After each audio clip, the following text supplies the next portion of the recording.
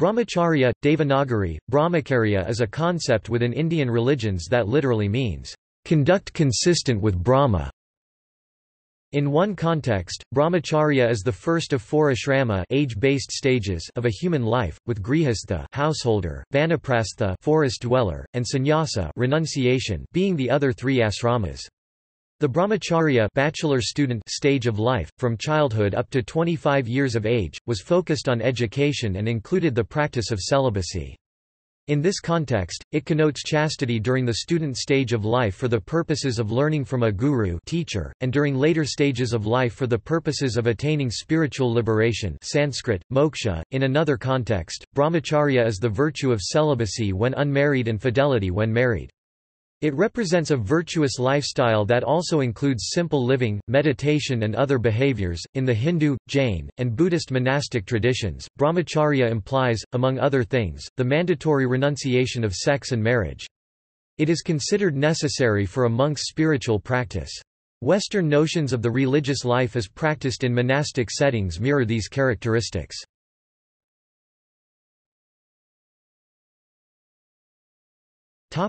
Etymology.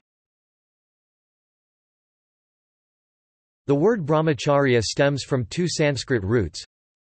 Brahman is what God is called in the Vedas, the main Hindu scriptures.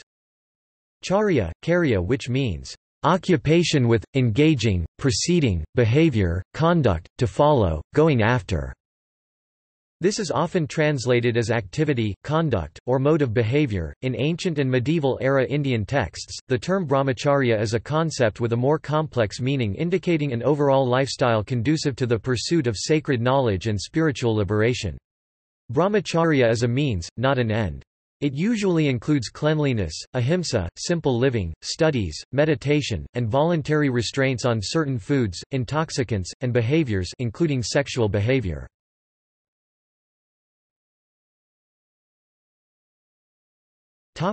As a virtue. Brahmacharya is traditionally regarded as one of the 5 yamas in yoga, as declared in verse 2.30 of Patanjali's Yoga Sutras. It is a form of self-restraint regarded as a virtue, and an observance recommended depending on an individual's context. For a married practitioner it means marital fidelity, not cheating on one's spouse; for a single person it means celibacy.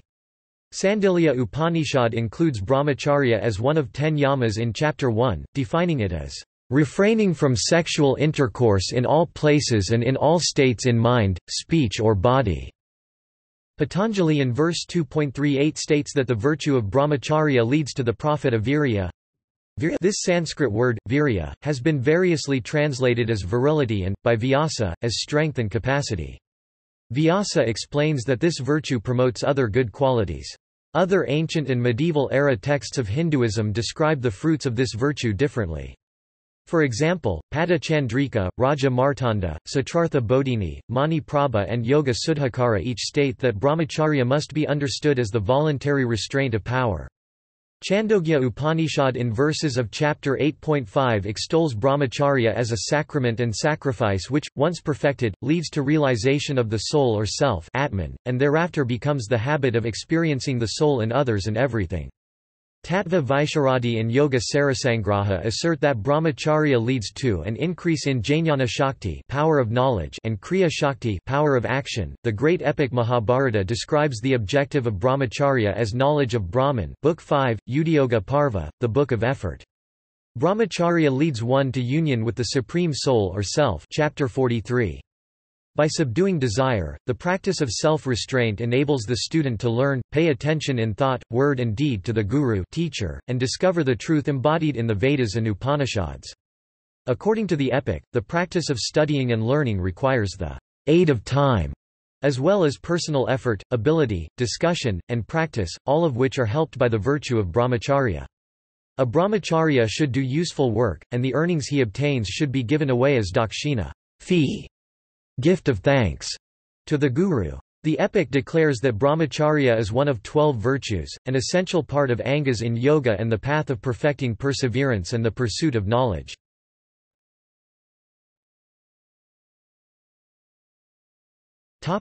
In Jainism. Brahmacharya is one of the 5 major vows prescribed for the Sravaka layman and ascetics in Jainism. For those Jains who adopt the path of monks, celibacy in action, words and thoughts is expected. For lay Jains who are married, the virtue of brahmacharya requires remaining sexually faithful to one's chosen partner. For lay Jains who are unmarried, chaste living requires Jains to avoid sex before marriage. Uttam brahmacharya supreme celibacy is one of the 10 excellencies of a Digambara monk. Brahmacharya is mentioned as one of the Das Dharma 10 virtues in ancient Jain texts like Tattvartha Sutra, Sarvarthasiddhi and Purusarthasadupaya.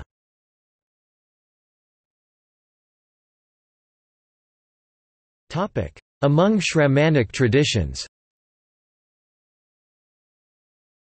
Among the Sramanic traditions Buddhism, Jainism, Ahivika and Karvaka schools, brahmacharya is the term used for a self-imposed practice of celibacy generally considered a prerequisite for spiritual practice. The fourth of the 5 great vows of Jain monks, for example, is the vow of celibacy, which in this case means a total abstinence from the sensual pleasure of all 5 senses, including the avoidance of sexual thoughts and desires. The yogin who is firmly grounded in the virtue of brahmacharya is said to gain great vitality.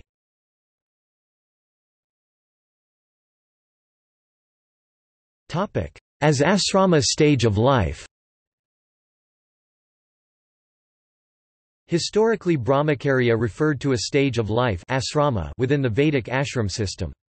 Ancient Hindu culture divided the human lifespan into 4 stages: brahmacharya, grihastha, vanaprastha and sannyasa.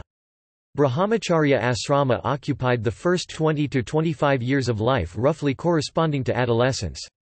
Upon the child's upanayanam, the young person would begin a life of study in the Gurukula, the household of the guru, dedicated to learning all aspects of dharma, that is, the principles of righteous living.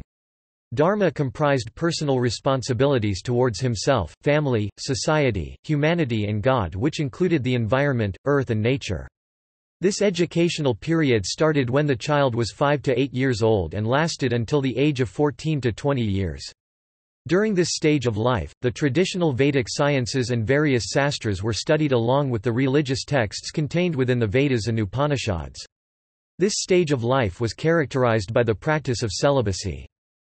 Narada Parivrajaka Upanishad suggests that brahmacharya student stage of life should extend from the age a child is ready to receive teachings from a guru, and continue for a period of 12 years. The graduation from brahmacharya stage of life was marked by the Samavartanam ceremony. The graduate was then ready to either start grihastha householder stage of life, or wait, or pursue a life of sannyasa and solitude like rishis in forest. Vyasa in chapter 234 of Shanti Parva in the Mahabharata praises brahmacharya as an important stage of life necessary for learning, then adds grihastha stage as the root of society and important to an individual's success. Brahmacharya for girls. The Vedas and Upanishads do not restrict the student stage of life to males. Atharva Veda, for example, states, Brahmakarina Kanya Yuvanam Vindate Padam. A youthful Kanya girl who graduates from brahmacharya, obtains a suitable husband. No age restrictions. Ganda states that there were no age restrictions for the start of brahmacharya in ancient India. Not only young men, but older people resorted to student stage of life, and sought teachers who were authoritative in certain subjects. The Chandogya Upanishad, in section 5.11, describes wealthy and learned householders becoming brahmacharis students with Rishi Kaikya, to gain knowledge about Atman soul, inner self and Brahman ultimate reality.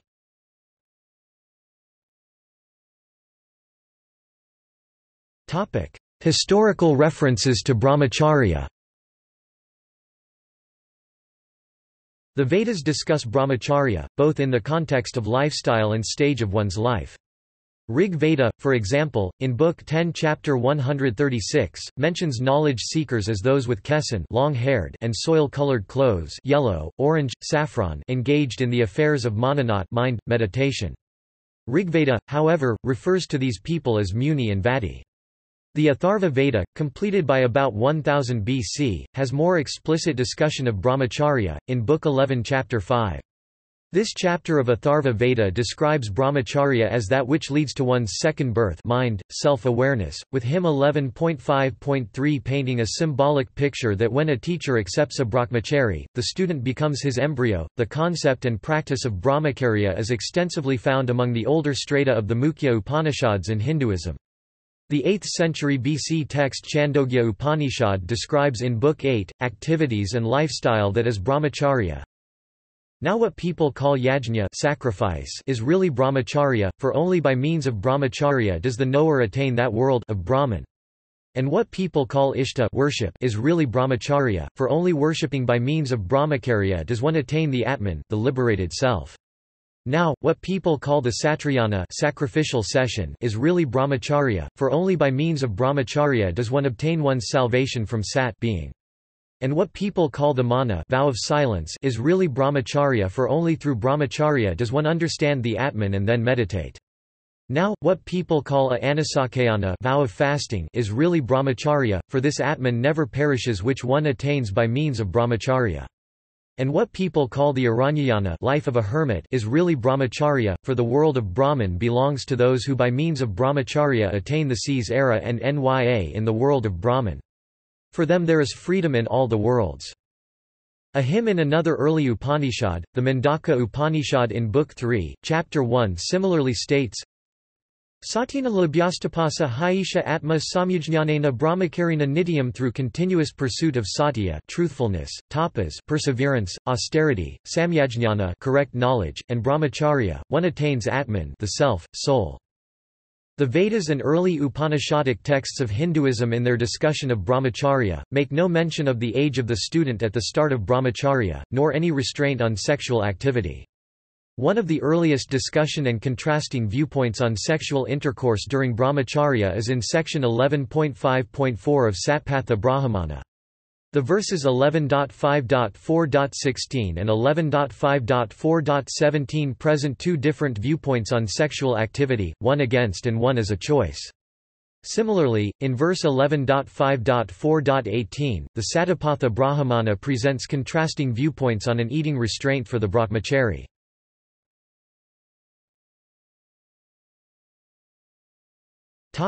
Among religious movements. In Indian traditions, a brahmachari is a male and brahmacharini a female.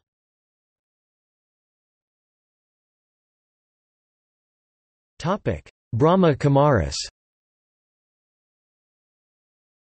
Among Brahma Kumaris, brahmacharya is practiced by married couples and householders too, as a way of formalizing sexual behavior into a conscious, co-creative practice rather than merely an unconscious habit.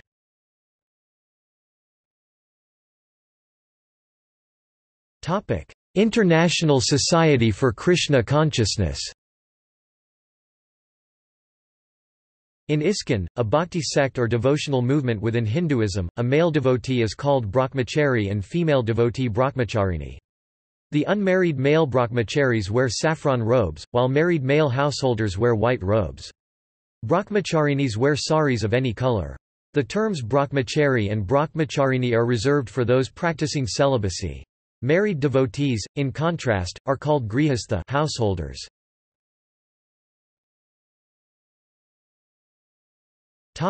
Ashrams and Mathas.